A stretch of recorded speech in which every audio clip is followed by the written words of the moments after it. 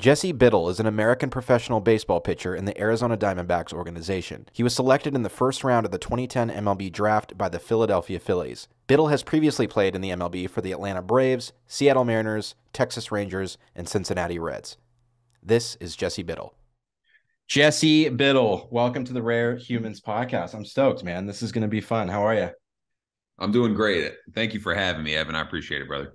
Of course. So we got a lot to dig into, man. I'm stoked. We actually met a couple weeks ago. It was super random and got to the point where you had mentioned that you've, been in professional baseball, playing professional baseball for, gosh, what is it now? I think you got drafted in 2010. Is that right? Yeah. So this will be my 14th season coming up. Amazing. I mean, that's a long time to be in the league. I got so many questions just to dig into. I mean, I grew up watching my older brother Ryan play baseball, and it was just like definitely one of the most grindy sports out of all of them. I feel like just from watching him and even watching baseball on TV. Really the first thing I wanted to get into with you is when you realized you had a serious shot at being in the MLB, playing professionally. I know that you were drafted right out of high school, right? Yeah. I was drafted out of high school. I'm from inner city Philadelphia, and there's not a ton of baseball players out there. It's definitely not really like a hotbed. I think most of the best athletes from like where I come from played either football or basketball. So I really had no idea if I was any good or not. I was just playing against a bunch of kids in the city growing up, and I was just hoping to maybe get into college using baseball and help my parents be able to afford it. That was really the whole plan. I think I was 15 years old when I went to my first like big national tournament. I got recruited for a team out of Philadelphia that traveled, and we went to this big tournament and I did pretty well. And I was like, all right, let's see how far we can ride this thing. Nice. Were you, when you were playing at a young age, how was that social life balance? Like, were you full on board with baseball the whole time? Like, were you a multi-sport athlete, or were you just grinding baseball? Like, that was your goal, that was your vision all along? Yeah, man. I mean, I'm 6'5" right now. I was 6'5" when I was in eighth grade. So I stopped growing after I turned 14. Wow. Um, You were and so, 6'5" when you were 18, or when you were 14? yeah. I was like, That's crazy. yeah, and I was super skinny, but I was like a pretty good athlete. So I was thinking to myself, like maybe basketball could be a good avenue. There's a lot of good basketball players in Philly, and I was playing in a lot of tournaments and doing pretty well. But by the time I got to high school and I stopped growing, I realized like, oh, I'm not very good. I'm like a guard height, but I don't really know how to dribble that well because I've been a foot taller than everybody my whole life. And then all of a sudden I started playing against guys who were 6'8", 6'9", and I was like, oh no, oh no. So I transitioned to kind of focusing on baseball full time. I'm left-handed. I'm 6'5", and those two things usually add up to just like, giving you a good option to play specifically pitcher, you know. Nice. Yeah, there's always that one quote. I'm not sure if there's anyone specifically that said it, but it's like there's always going to be someone out there taller, stronger, faster, better. Yeah, and you realize it. I think some guys realize it in little league. Some guys realize it in high school, and then some guys it takes them until they get to the major leagues or they get to the NFL or wherever to realize, like, oh man, like there's some impressive people out there. I got to work for this. Yeah, and I'm not sure if you're like looking too much into this like newer generation of baseball players, but is there quite a bit of difference from when you were that age to now, these kids that are coming out of high school? Like, are they pitching high 90s, like they're just stud athletes, or how have they kind of evolved over the last decade into, these next draft classes of athletes? Yeah, I mean, I think it's true with every sport, right? Like you watch the evolution of basketball because of Steph Curry. You watch the evolution of baseball because of analytics, right? Like it's just changed the way that we view pitching. It's changed the way that we view hitting. It's changed the way that we view training. So these kids coming up, man, 17, 18 years old, throwing 100 miles an hour. I respect it. I think it's amazing. I'm trying not to be the old guy who gets stuck in his ways. I'm trying to learn as much as possible at all times. Anytime I meet a coach who I think has a lot of knowledge that I can gain, I just kind of stick in his back pocket and learn as much as I can. Um, but it's really it's super fun to watch the way the game has transitioned. I think, as soon as you become the guy who um, just wishes that things were the way that they used to be is when you get swept away, and when the game forgets about you. So I'm very fortunate to be able to keep my playing career going. And I think part of it is just I have just I need to learn. I love it. I really do. Yeah, and that was actually one of the questions I was going to ask you too. Is as a professional athlete, you have access to some of the best coaches in the league. How was that during the development of your career? How was that working with these coaches, and did you have anyone specifically that learned a ton from, or that was just really like a great mentor of sorts? Like, do you have anyone that stands out, or any coaches, notable coaches, or how was that experience with those coaches? Yeah, I mean it's interesting, right? I started as a kid. I was 18 years old. I got drafted out of high school. Um, so I've obviously had a lot of coaches in my career.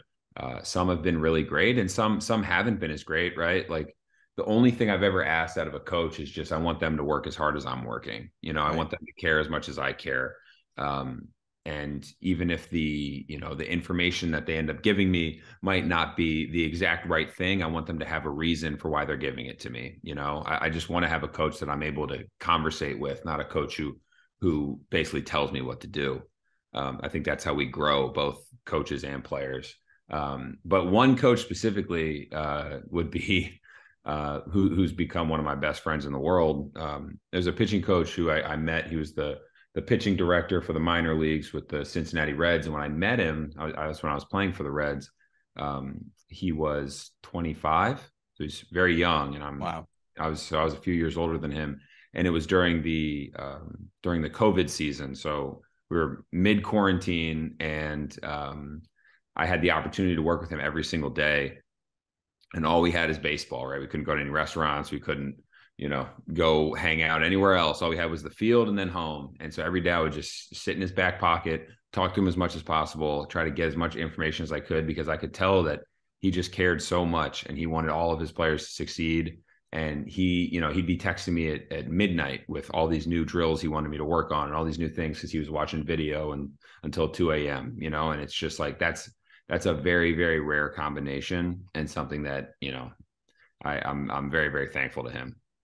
Yeah, and it's always inspiring to have those relationships too, because when you work with people that don't treat it like a job and more of like their life, like that's their livelihood, and it's even like the situation with Tom Brady, how he retired and then 3 months later, sacrificed his own relationship Yeah. to keep playing again, because that's the only thing he knew. Like Yeah. he probably couldn't picture a life outside of that. Does Yeah. Yeah. does Yeah. that play a role too in your decisions? Like, do you see a life outside of baseball, or like, do you have any other aspirations that you'd like to, or have been, going towards, or how has that been outside of baseball? Yeah, no, I definitely do. I mean, I've been playing for a long time, but I also, I sort of understand the fragility of what I do as a relief pitcher.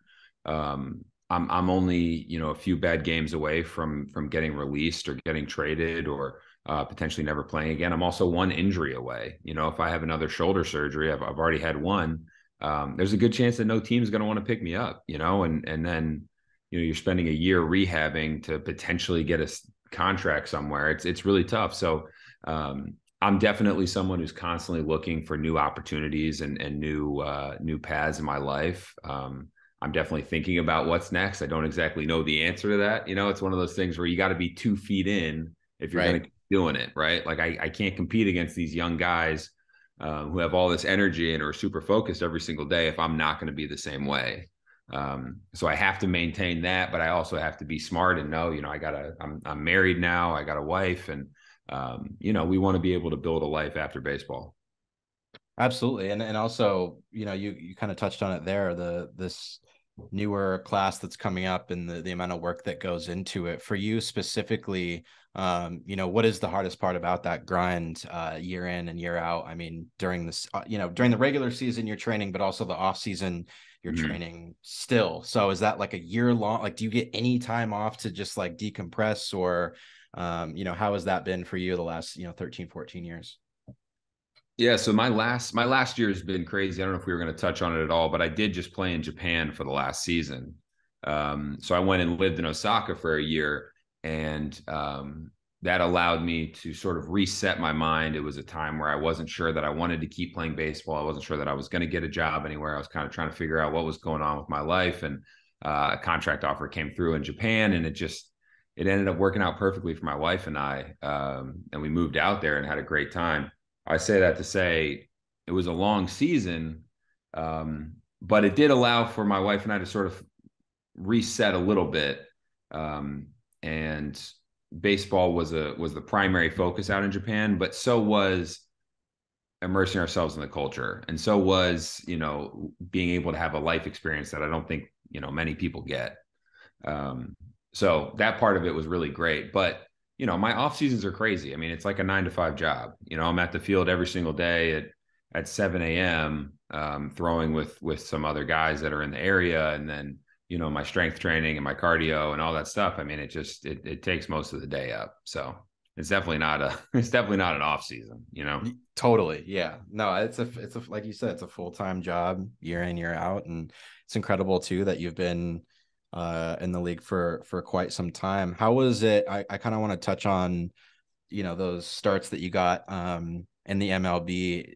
How was that feeling? I mean, did you ever, we kind of talked earlier about you and your youth, on those game days when you did have that chance to go on the mound and face some hitters and play some games. Like, how can you describe that feeling in a way, relating back to when you were a kid, of like having dreams of playing professionally? Was it as surreal as you thought it'd be, or was it just any other regular game for you? Yeah, it's a funny thing. Like, so I got drafted at 18 years old, but I didn't. Through a series of wild events, my minor league career was ups and downs like a roller coaster, and I didn't make my major league debut until 2018. So it was 2010 to 2018. So there was like a 7 to 8 year chunk there where I really wasn't sure that it was going to happen. I was going through surgeries and injuries, and then just not pitching well and struggling and trying to figure out like what am I doing this for? I just didn't feel like it was going to happen. And when I finally made my debut in 2018 in the major leagues, I kind of just really wanted to throw one pitch and just be like, okay, like I did this, I can check it off. And now I just want to see, like, can I do it? Like, can I succeed? Because if I can't, like, I gave it everything I could. I can look in the mirror and say, I poured my heart and soul into this, and I just wasn't good enough. And that's something I can live with. I just couldn't live with the idea of like, I kind of half-assed it. I got drafted, didn't really try that hard, and just kind of flamed out after a couple of years. And so when I finally made that first pitch and I had my first inning, it was against the Mets.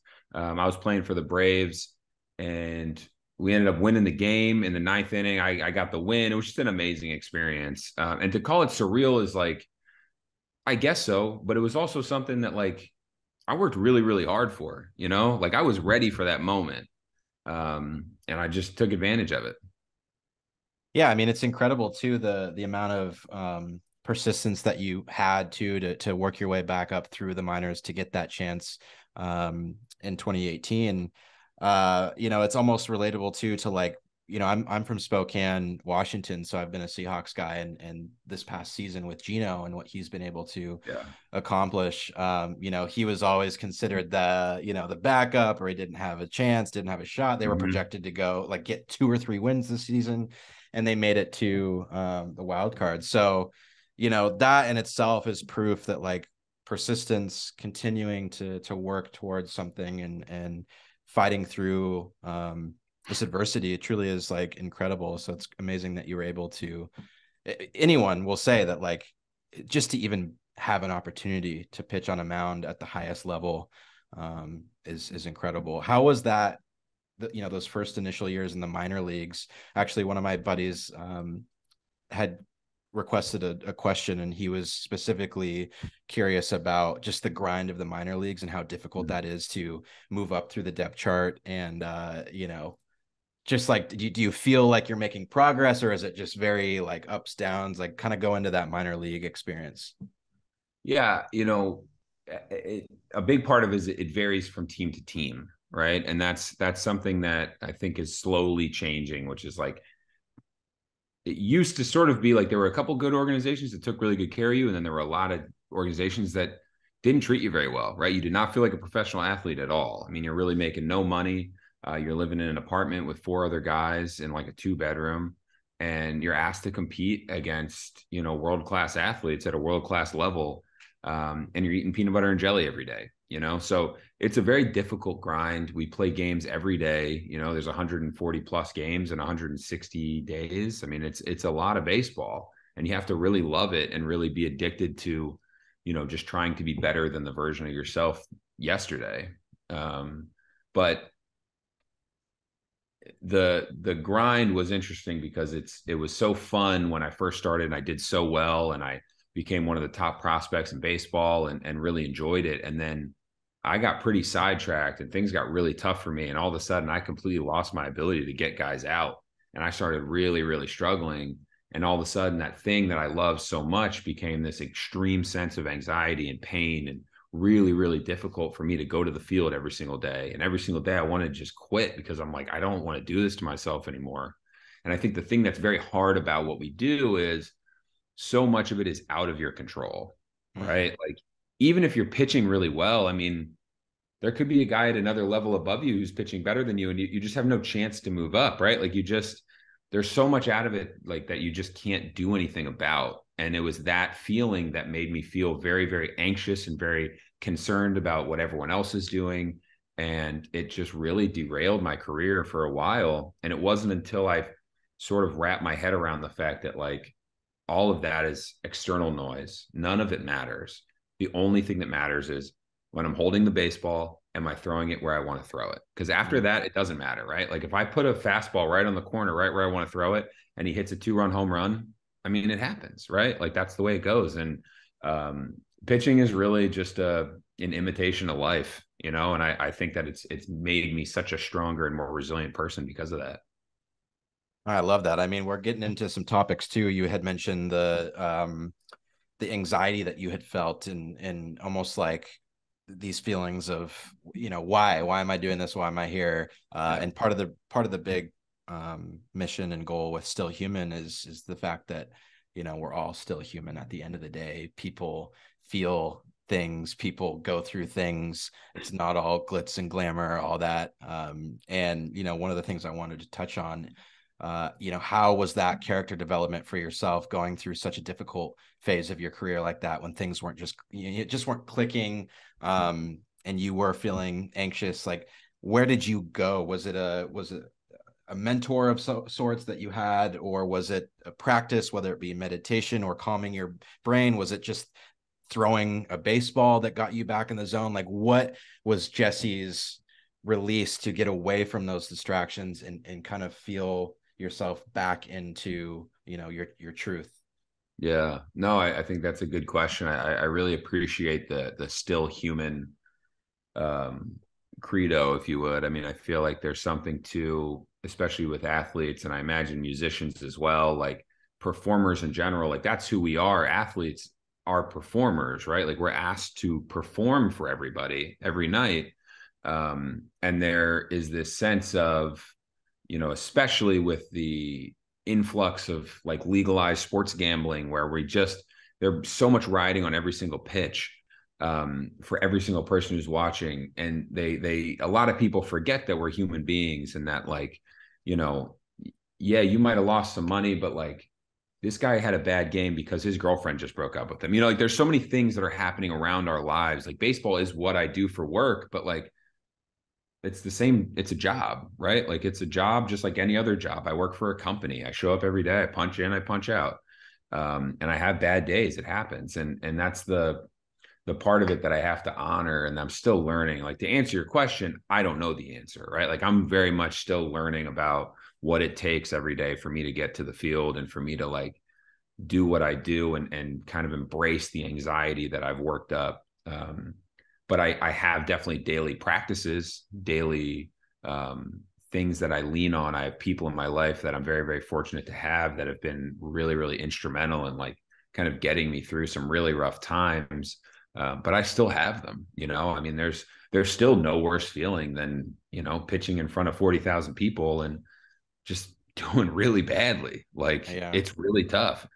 That's a very, very difficult feeling. And I thought maybe if I went to Japan and went through it again, like it might be easier, but no, it turns out it's the same, right? Like, it's always within me that feeling is coming from, you know. And you know, it's just something that I've learned to deal with and battle with. But you know, I think everybody goes through it.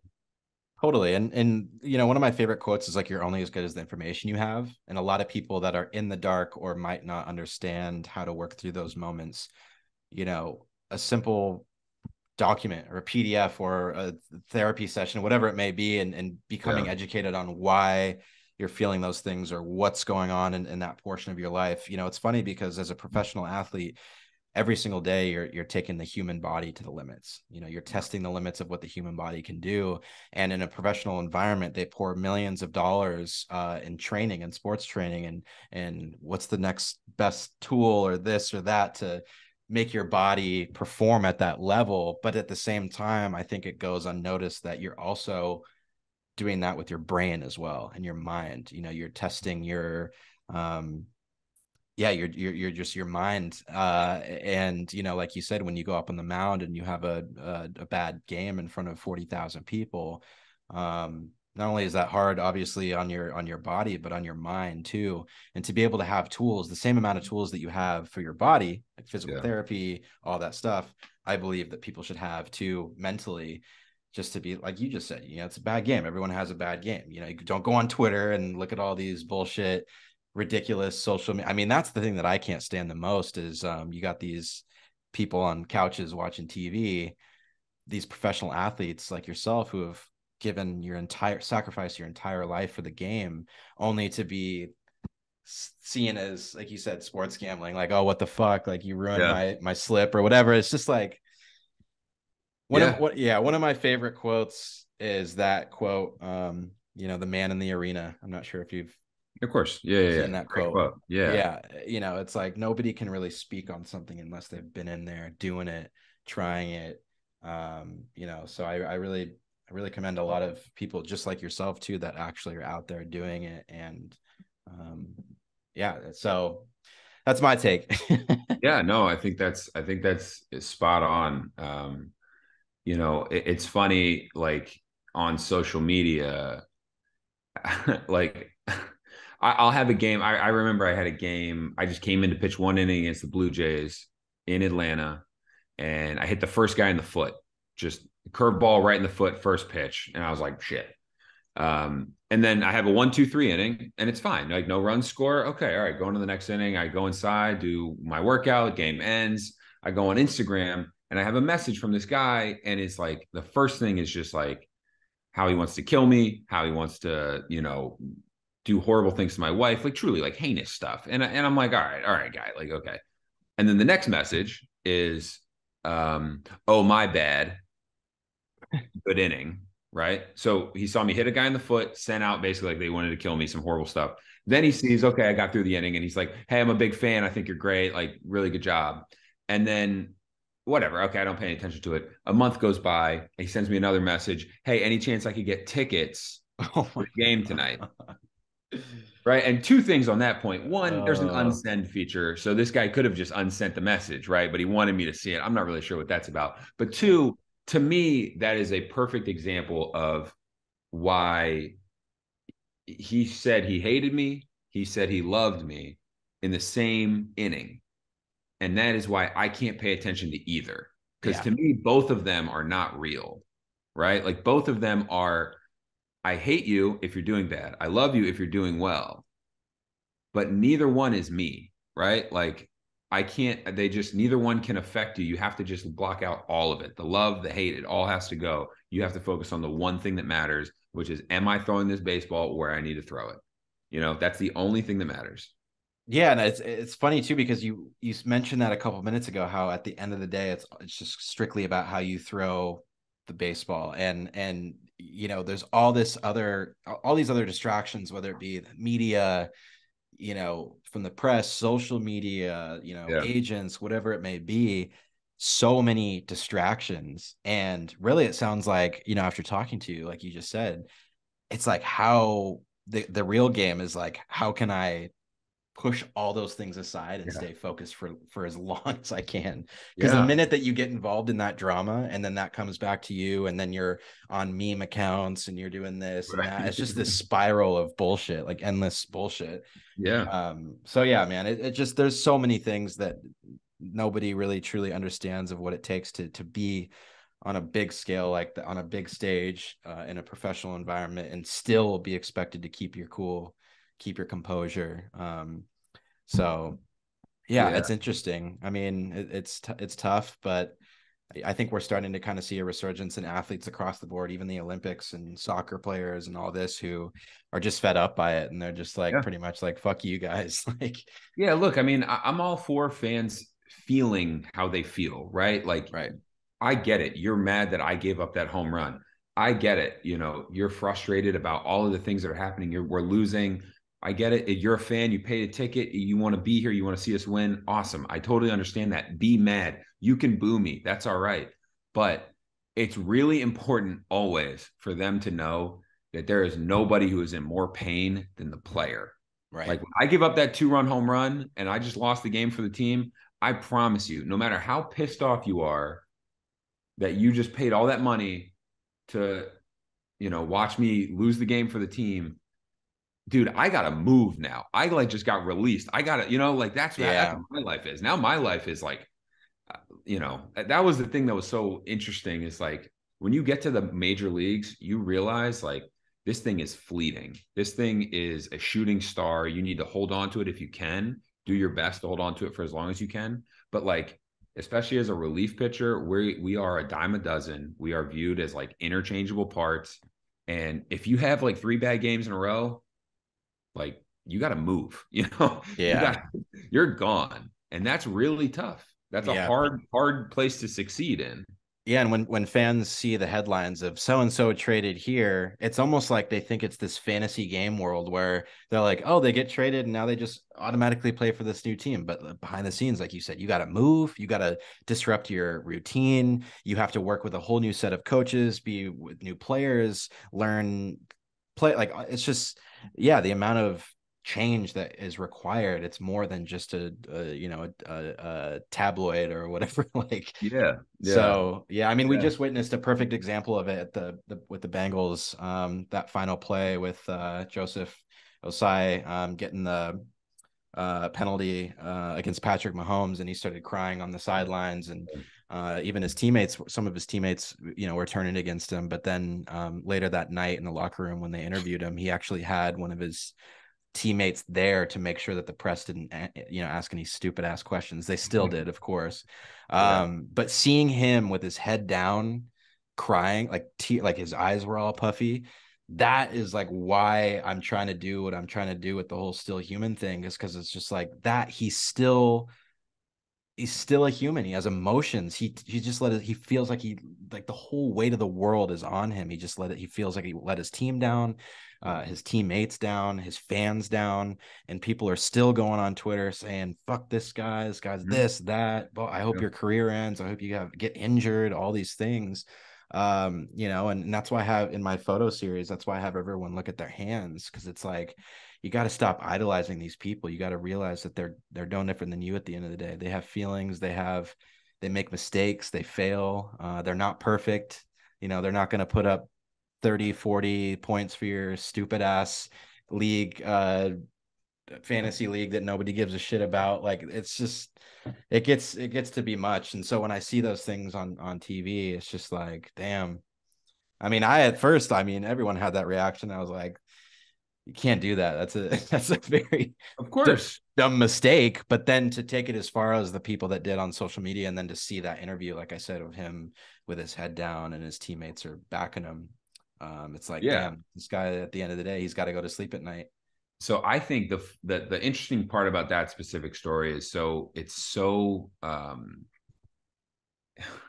earlier in that drive, I believe, at least earlier in the quarter, the commentators were noting all of the good plays that he was doing. And I can't remember who, one of the commentators said to the other one, like, man, we've been saying Joseph a size number like a lot tonight. Like he's having a heck of a game.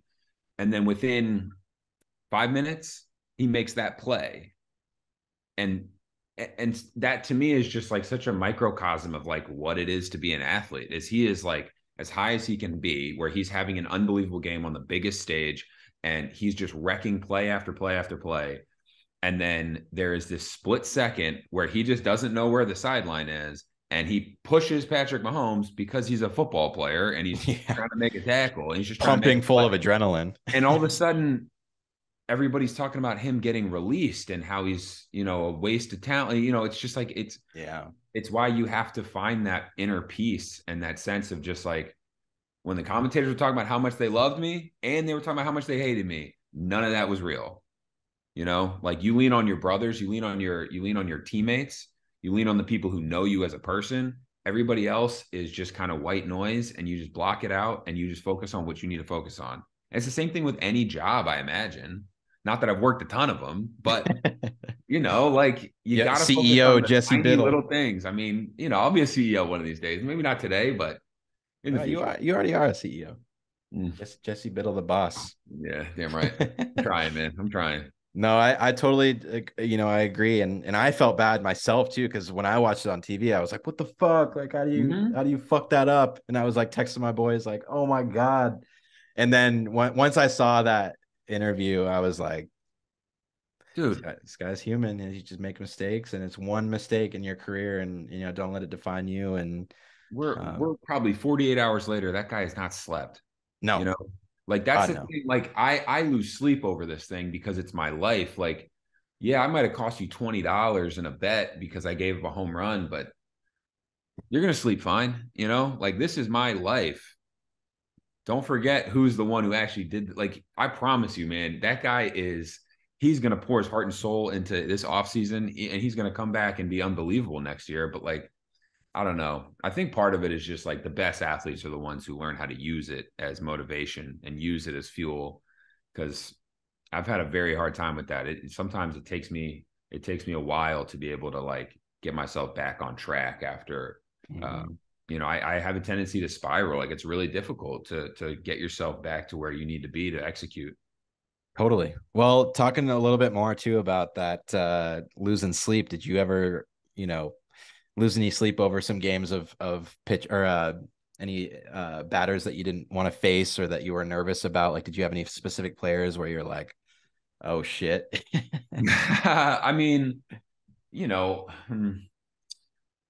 I would say like probably the biggest home run that I've given up was against Bryce Harper in 2019.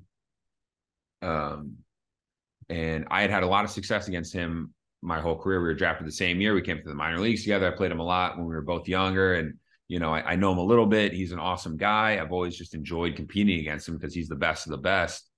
And I was having a lot of confidence going into this at bat. It was when it was the first series against the Phillies. And he hit a ball, I don't know, 14,000 feet. I can't even tell you. It went unbelievably far off of me. And I had always done well against him. And I gave up his first. So it was his first home run he ever hit with the Phillies.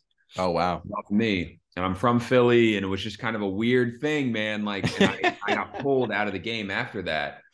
And I'm walking off the field and the crowd's going nuts. I mean, I've never been in a louder stadium in my life. You were in Philly? Yeah, I was in Philly. And the crowd is just going insane. And I'm walking off the field and I got all these people over top of the dugout, all from Philly, yelling at me, who's from Philly, telling me I'm a bust and I'll never amount to anything and all this Those stuff. fuckers. Man, like it just hit so hard. But it was like it stuck in me. Yeah, Um, and I'd go to sleep and I'd see that home run over and over again. It's like that's just motivation, though, right? Like you can't let that be a thing that stops you from succeeding. You have to let that be a thing that you learn from, and we move on.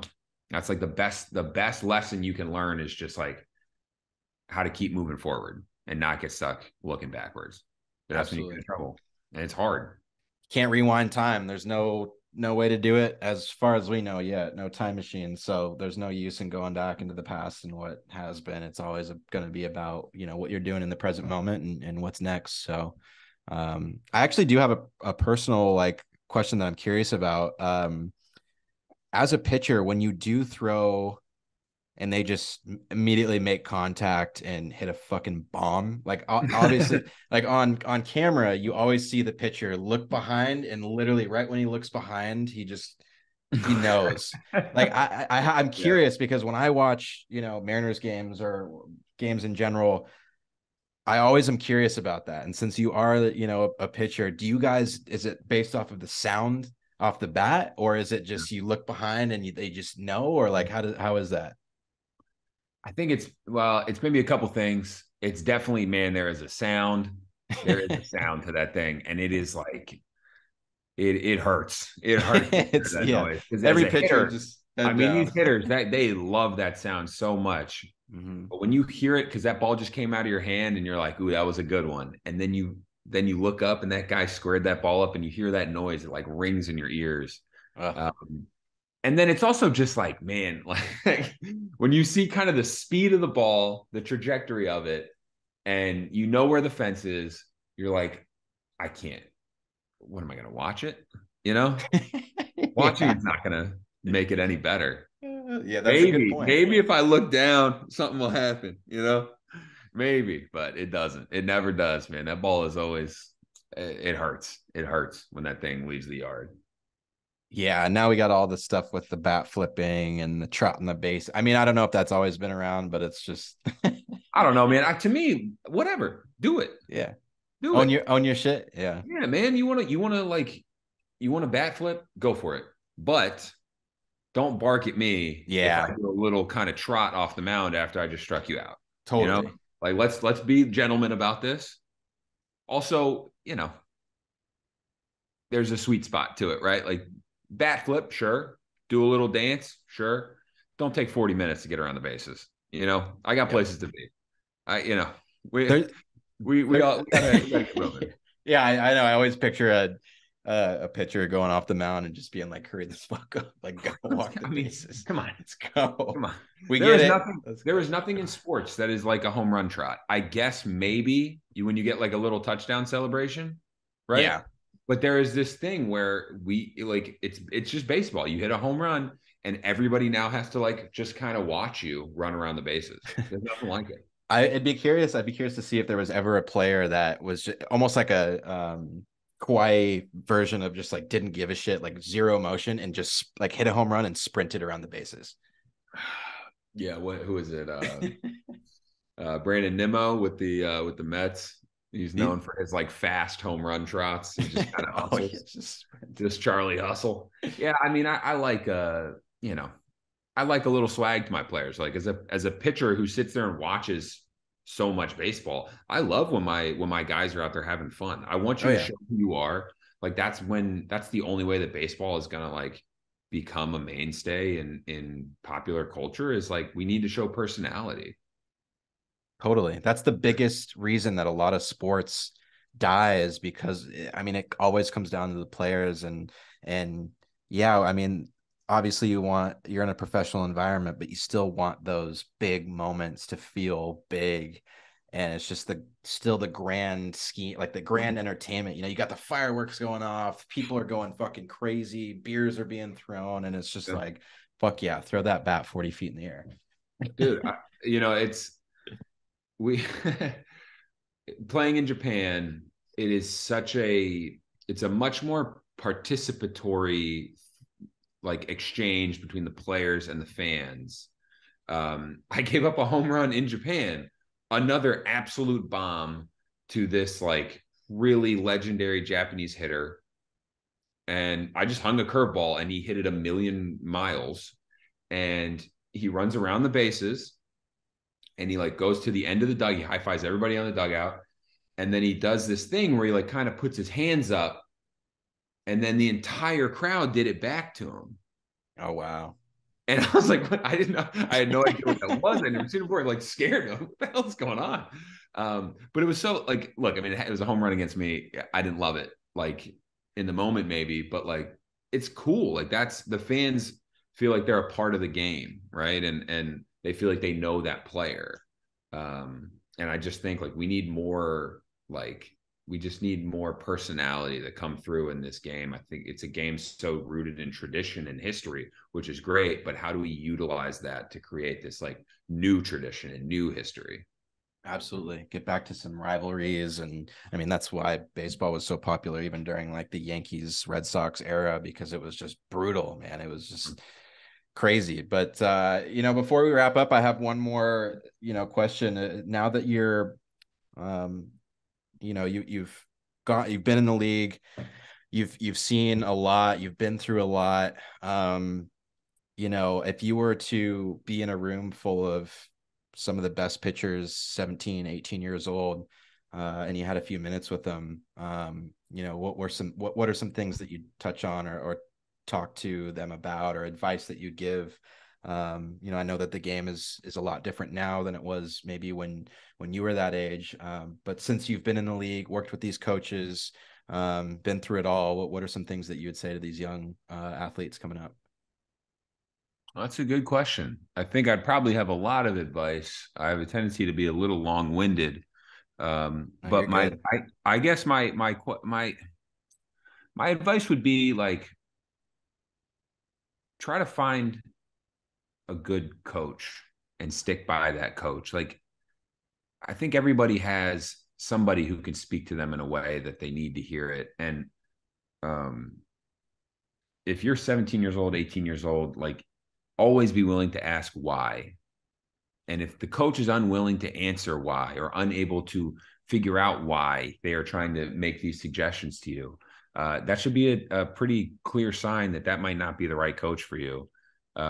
I just think it's so important to find that person who inspires you and keeps you moving and keeps you motivated and keeps you hungry, because this game will eat you up. I mean, it's an incredible grind to get to the next level every stop. I mean, it's really difficult. So you need to find those people that help you.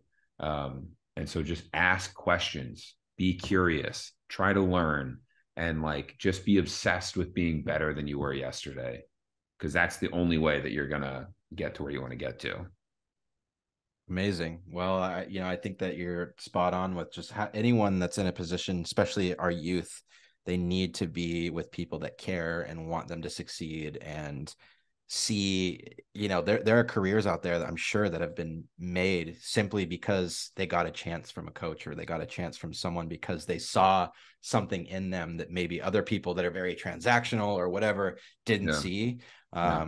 But yeah, that's amazing. Well, we've been talking about looking ahead into the future. You just signed with the Diamondbacks. What do you got going on for this upcoming season? And talk about a little bit about that too.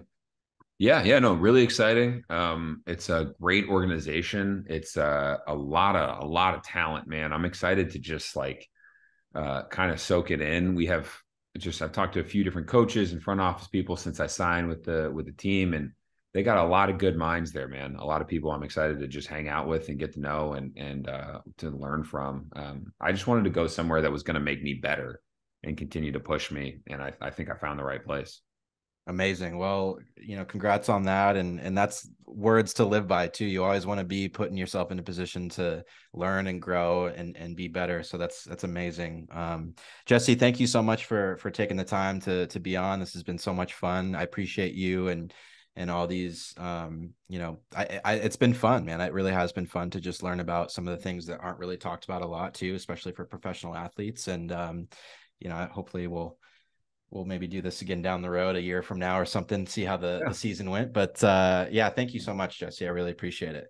No, I appreciate it, man. Thank you so much. I'm glad we were able to link up. I really, I love what you're doing. Thank you so much. Well, we'll be in touch, and we'll be watching you, looking out for you All right, sounds good, man. Appreciate you, brother. later.